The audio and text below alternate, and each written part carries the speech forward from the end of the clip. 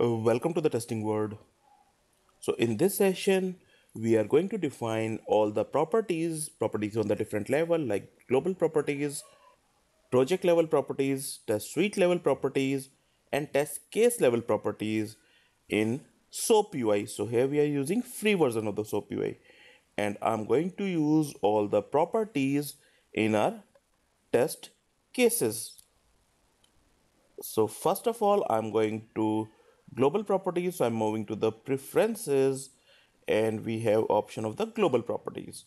I'm going to define one property over here like country global and giving the value like Canada.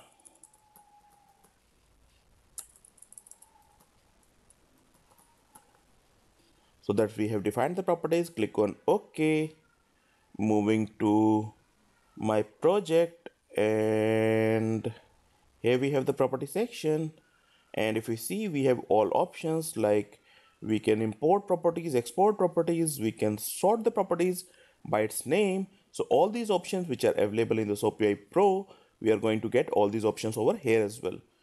I'm going to define a property, so I'm defining country project, and here I'm giving China. So we have defined properties at the global level, means SoapUI level. Here we have option of the global properties, and also we have defined properties at the project level. So next I'm moving to the test suite level. So I'm coming to the test suite, and here, so I'm on test suite level defining property like country suite and giving the name like Australia. Now coming to my test case level, again we have properties over here. So I'm defining a property name country case level and giving the value like India. So now we have defined properties at the global level, project level, suite level, and case level. I'm going to show you how we can use this property in our steps. So first of all, I'm enabling my steps. I disable them before, and coming to my get currency by country. In SoapUI Pro, we have a form option.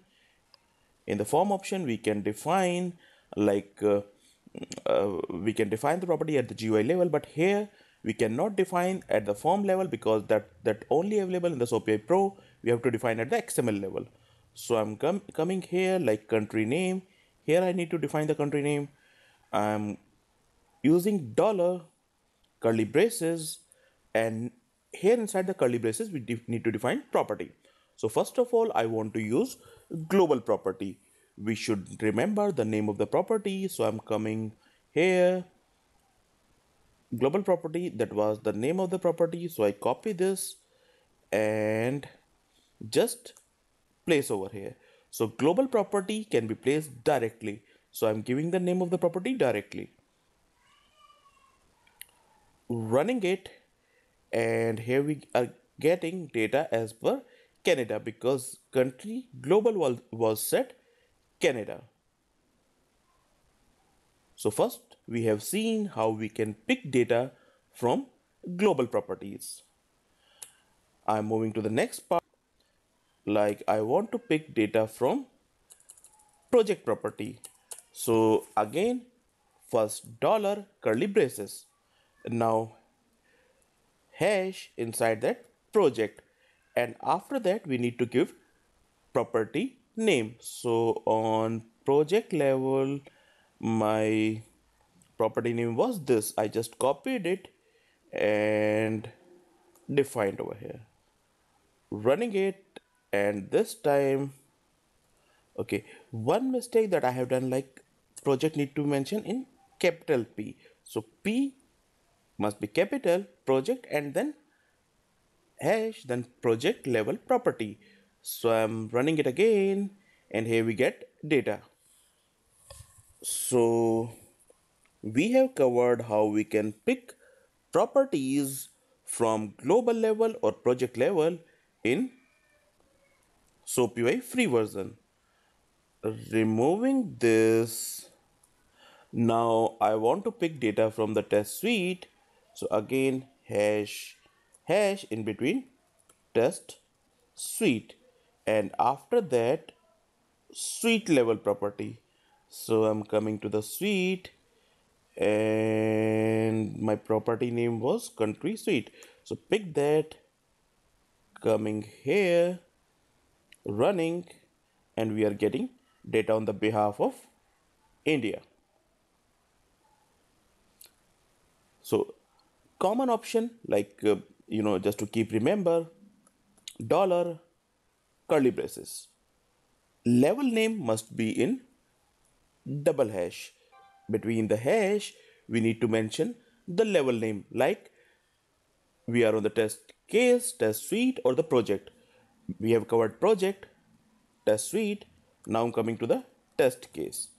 On test case level,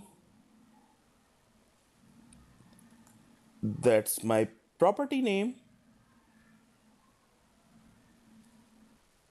I have copied that name, moving to my test tab, giving the name of the property, running it, and we are getting data. Means we are picking the property in correct way.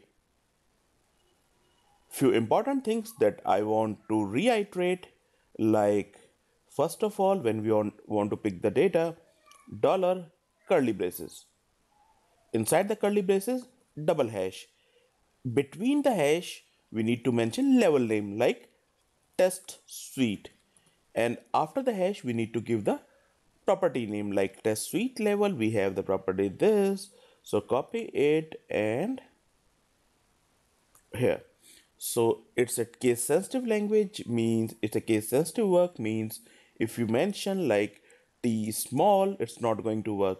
So we have to remember this syntax. So test suite, like T is capital in the test and S is capital in the suite. But property name is not case sensitive, means my property name was, I can check again, C capital and S capital. I am coming to my step, and here I am doing C is small, running get, and here we see still we are getting data, means property name is not case sensitive, but default keyword like the test suite, test case, the level name are case sensitive. So here we have covered how we can pick data from different level of properties in SoapUI. One more important thing we have already discussed in the previous sessions, like how we can decide we need to define the property at test suite level, case level, or we can say project level or global. So if you want to use the property in different projects, we can define the property in global level, means here in the SoapUI level, we have the option global properties. If we want to use the properties inside the project only, we can define. So here we are going to define properties at the project level if we want to use in the project only. If we want to use the properties in test suite only, then we are going to define at the test suite level. In the multiple test cases we can use. And if we want to use the property only in the one test case, in that case we will define properties on test case level. So in multiple test case if you want to use, then test suite. Multiple test suite you want to use, we will have to go to the project level. So that's all we have for properties in SoapUI free version. That's all we have. Thanks for watching.